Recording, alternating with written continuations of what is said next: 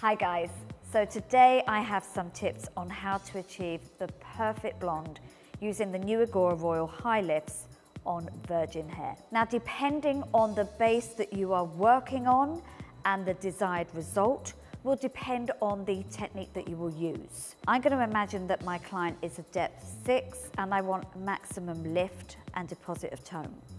So for me, the very best way to create a perfect blonde is to do the virgin application using a back-to-back foil technique. So here we are starting this back-to-back classic foil technique. I'm applying plenty of colour and I'm just leaving out the roots. It is a force economy not to use enough product because the whole point is that you can get a perfect blonde first time.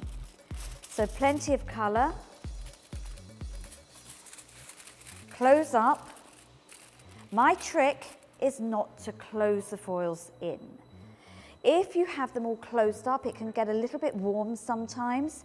Allowing the air to just have that sort of circulation is really, really good. So here's a trick if you're working with very coarse, very dark, thick hair. Still with the back-to-back foil technique, still taking fine sections, still leaving the colour off the scalp,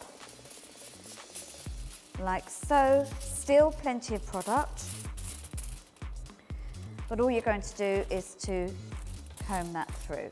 It's just another way of pushing the product into the hair. You will notice as well that what I'm doing is not creating this very clean line where I'm applying the colour.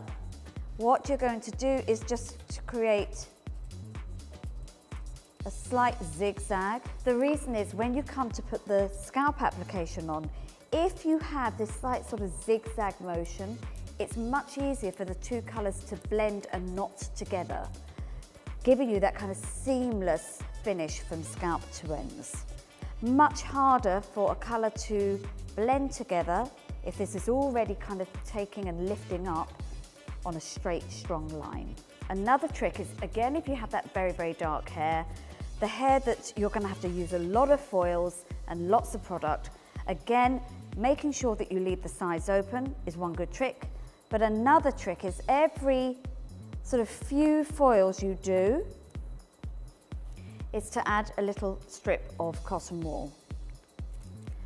Now what that does is, again, it creates a kind of air passage so that you're allowing the air to run through. So now we are on the last section of this quarter.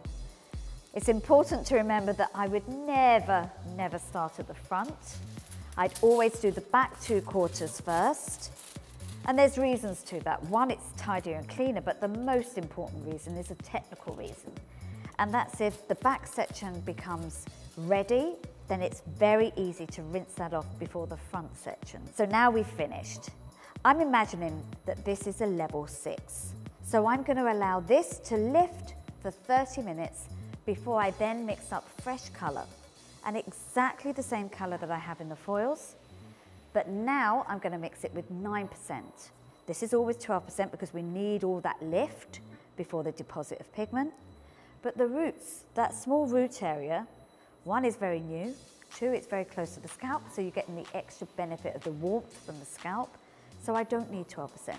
I'm going to go straight in with 9%, which will still give me all the lift that I have through here, and it still allows all the deposit of the pigment as well. So now we have lifted this for 30 minutes. We are going to go in and do all the roots. I'm applying plenty of colour onto the scalp and pushing it into the foils. I can already see that that's lifting beautifully. And creating that slight zigzag line means you can see the colours knitting and lifting together. So we go through one by one, and it's much easier and cleaner to start from the top, leaving this over and bringing them all over rather than starting underneath, because what can sometimes happen is the colour that you put on the hairline here will start to fall down. It's not good. Now after I've got this last hairline on, I will clip these foils up. Again, it's a way of keeping our clients comfortable, because it means you won't get warm or too hot or uncomfortable around that area. So that's that technique finished. I hope you like that. Thank you.